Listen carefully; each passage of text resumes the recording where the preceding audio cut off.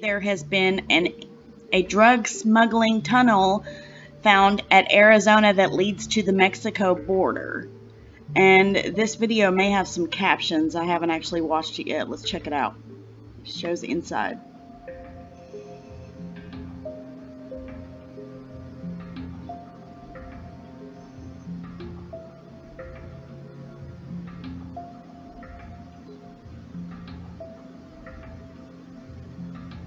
I believe it's located underneath or near a KFC or the owner of a KFC's property.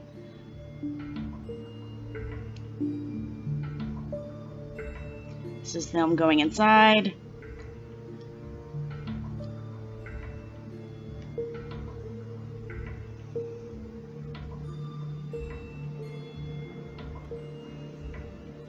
Okay, so that wasn't very long, so let's see what else we can find on this. See if we can find any news on it.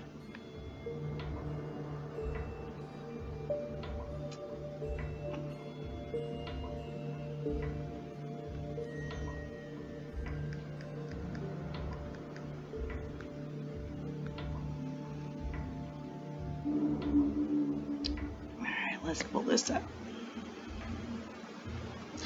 Secret tunnel discovered under old KFC building in Arizona was used for smuggling drugs. Looks like the same video.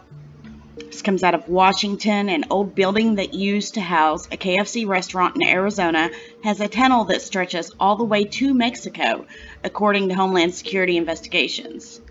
The tunnel was discovered after police pulled over the former building owner, Ivan Lopez.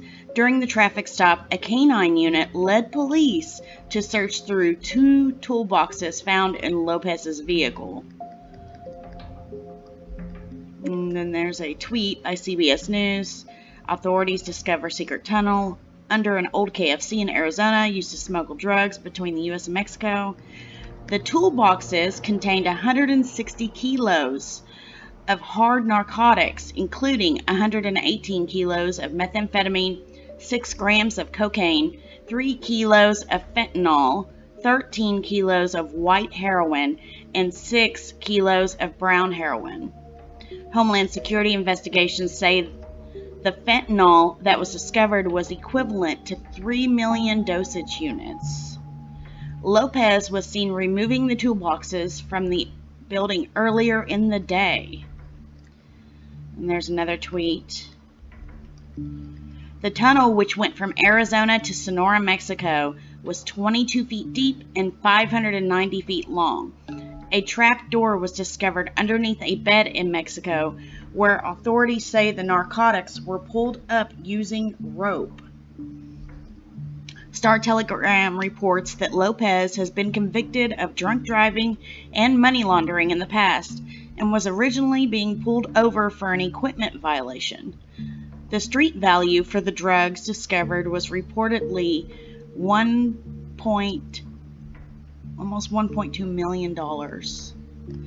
So, if I find anything more, I'll report on it. You all have a good day. God bless.